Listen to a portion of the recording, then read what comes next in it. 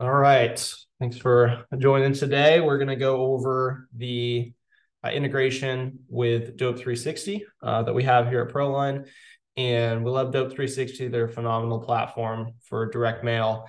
And so we're going to be looking at how that connects. My computer probably needs to be restarted. I'm getting a little bit of weirdness stuff popping out, but so I'm not sure what's causing that, but we will jump right in. So first thing you're going to want to do is inside of ProLine, go over to the integrations page and then Dope 360. And this is our integration page for Dope 360. Then you're going to go into your Dope 360 account.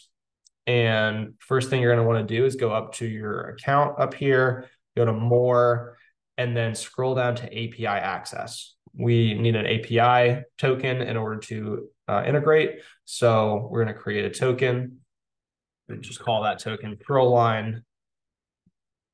Copy that and then head back into the Dope 360 page in ProLine, paste that in, and then enable the integration. Now, there is another step that we do have to do here. So just having it connected like this does not necessarily mean that anything is going to go to Dope 360. The other side to this is here in your account, you need to decide where you want ProLine to trigger a Dope 360 campaign. And so actually, before we even do that, we need to be going Dope 360. We need to make sure that there is an automation set up here. And so this is what's going to be triggered by ProLine is these automations. And I'm not necessarily an expert on using Dope 360. So this is really up to you and how you want to set up these campaigns or these automations.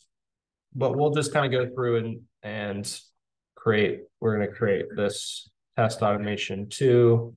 And then you have some different options here, close and continue. Select the mailer that you want to use. And then for trigger, you're going to select other, and then you're going to save and close. And then lastly, down here at the bottom, well, this doesn't even need to be activated right now. When you're ready to turn this automation on in Dope 360, you would go through and actually activate it. We're going to leave it in the testing mode so that we don't accidentally trigger anything. All right, so going back to ProLine, you're going to go to a campaign in your ProLine account, and usually you'd want this campaign to be triggered by a stage change for a project. So in this case, when a project moves to 1, this campaign is going to be triggered. So we're going to go in here, and this campaign already has some tasks that are getting created, and we're going to add a Dope 360 step. Dope 360 direct mail step. And then we're going to click right here and we're going to select the automation that we want to trigger from this list. And that coincides to what we just did in Dope 360. So it's pulling in the list of different automations in Dope 360. We select the one that we want and we save it. And now anytime this campaign runs, it's being triggered by the stage change. So whenever a project gets moved into the 1 stage, that's Dope 360 campaign is going to trigger and is going to, that mail is going to get sent through Dope 360.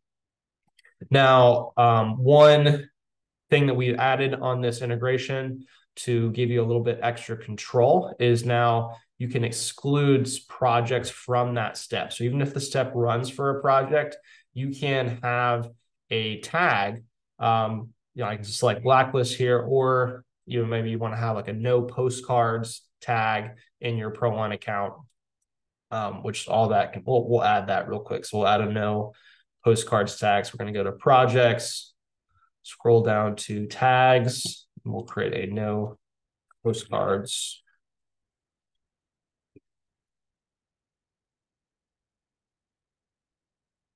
And then we can select that from this list here. And so now anytime we tag a project, so if you don't want ProLine to send anything to this project or for this project, you can go in and select that no postcards tag. And now when it gets moved over into this stage and it runs this campaign, it's going to skip over that Dope 360 direct mail step. And so that'll take a few seconds for that to run. And so that will never pop into this automation. I believe it would show up in list normally. So I'm not sure how it works when it's in testing mode. Let's check this. We do Indiana Jones, go to 1.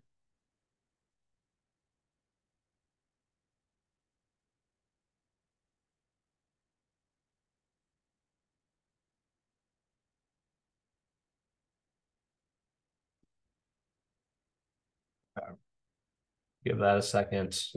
So I believe, I'm not sure if this being in testing mode will stop it from adding anything to the list. I don't think so. I think it should allow us to test and add things to the list there.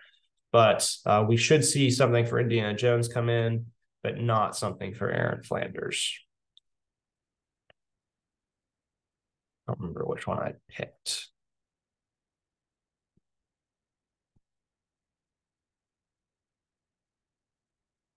Yeah, it may be that when it's in testing mode, it may not actually add things to the list. But if this was activated, that would show up here in the automation list for this automation. And then it would run, but it would not show up for Aaron Flanders since it is excluding that tag. So that tag is on the project. So, all right. So that pretty much sums it up. Do you guys have any questions about how that works? Any thoughts, feedback on that integration? I have a question. We were talking to a client today, Cody, and he has the siding and the roofing separate, and he has different postcards associated. So does he need, like, is it best to have a tag associated with that to trigger, or does he just need additional phases in the pipeline? So you would, in that case, if he wants to do different things depending on which service is being provided, then you would add multiple different conditions in the triggers for a stage. So for one, you could have this first one. So if he's doing siding and roofing, primarily roofing, but some siding only jobs, the way I would set this up is select siding here under project services as a condition.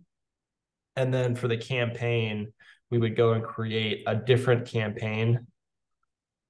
Let's put this under job updates. Or is there production? The other?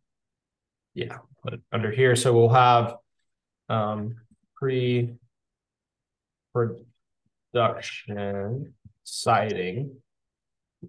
So now we have another campaign here for pre-production siding. And then we're going to go back to this one and we're going to select that here. A pre-production siding. Okay, so now what's going to happen is when a project is moved into the one stage, it's going to start the pre-production siding if it has the siding service on it. If it doesn't, then it's going to go to the pre-production checklist.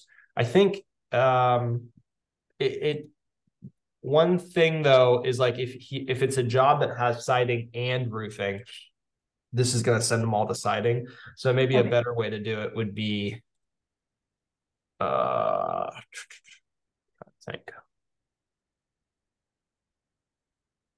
is we might need to be the other way around. So I'm going to move this up and select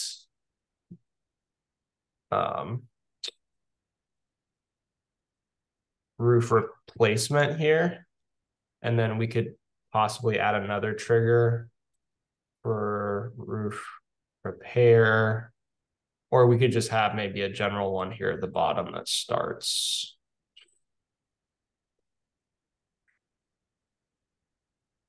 So this can be set up in a lot of different ways, but basically it's a list of conditions that ProLine is going to go top to bottom. So whichever one it matches first is the campaign that's going to start. So the way I have it set up right now is if it matches roof replacement, it's going to start the regular pre-production checklist.